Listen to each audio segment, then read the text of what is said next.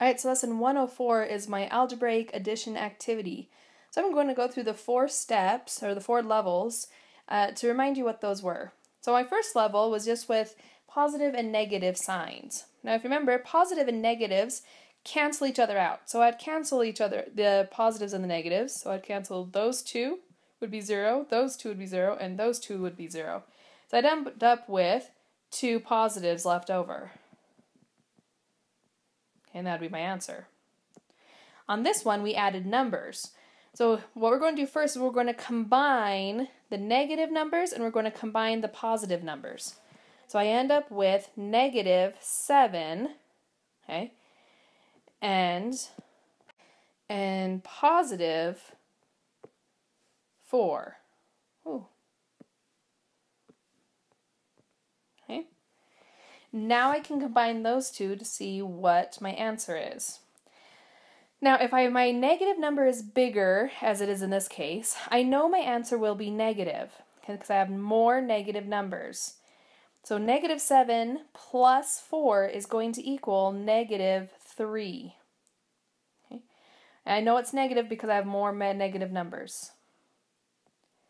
Okay, on this next step level, we need to get rid of the disguises of our numbers. And that's where we have so many extra signs and it gets confusing. So if you remember, these are examples of positives and examples of negatives. So if I have 2 negatives next to each other, they fight out and they become a positive. Okay, 2 negatives become a positive. If I don't have any sign, that's also a positive. And if I have 2 positives, that's also a positive. With the negatives, remember, if I have a negative and a positive right next to each other, the negative always wins. Okay? Negative and positive next to each other, the negative wins.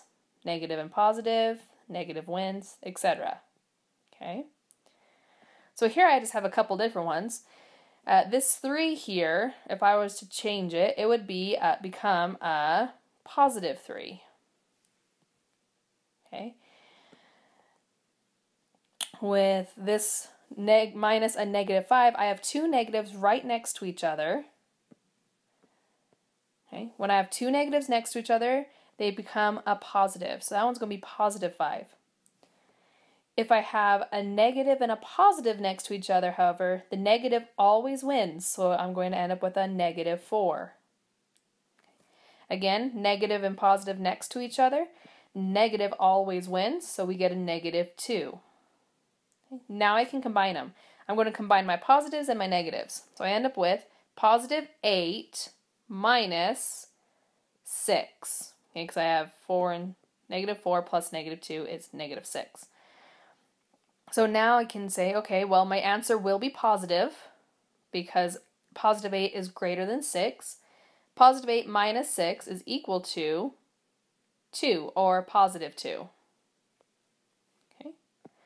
Alright, so this last level is doing all of those steps to solve problems that look like this. So I need to make it so I can undisguise this problem. So the first number is going to stay the same. It's just going to be a -2. Okay, next I have a negative and positive. So what wins? The negative always wins. Then I put my 3. I have a negative and a negative. They fight and become a positive number. And my 4. And then I have a negative and a positive together, and negative always wins, so it becomes a negative, and I have my 5. Okay.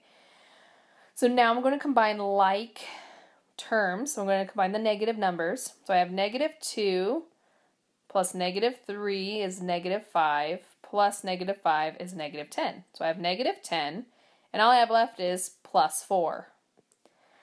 So I know my answer will be negative because there's more negatives than positives. And now I can think, okay, -10 plus 4 is -6.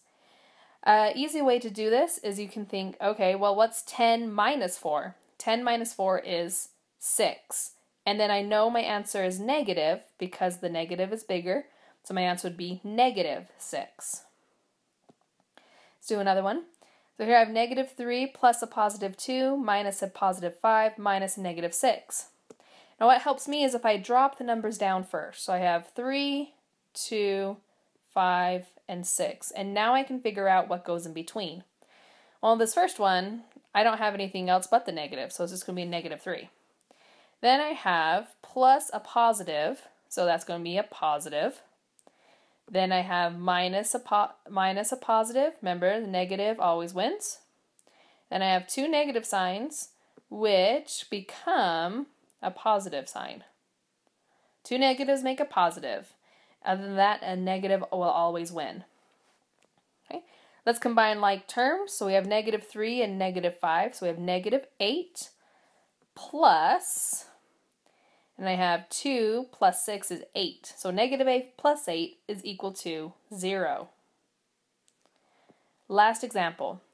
Here we have 3 minus a negative 5 plus a negative 4 minus a positive 2 plus a positive 8. Again, I'm going to drop my numbers down first. So 3, 5, 4, 2, and 8. Now I'll figure out what goes in between. If I have 2 negatives together, that becomes a positive. Positive and negative, the negative always wins. It's a negative. Negative and a positive, negative always wins, a negative. And then a positive and a positive, which is a positive number. Let's combine our like terms. We have a positive 3 plus 5, so that's 3 plus 5 is 8, and this is a positive. Is 8 plus 8 is 16, so I'm left with a positive 16, okay, minus 4, negative 4 minus 2 is negative 6. So positive 16 minus 6, my answer will be positive because the positive is bigger. So 16 minus 6 is equal to 10, or positive 10. Okay, and that's all. Good luck on your homework.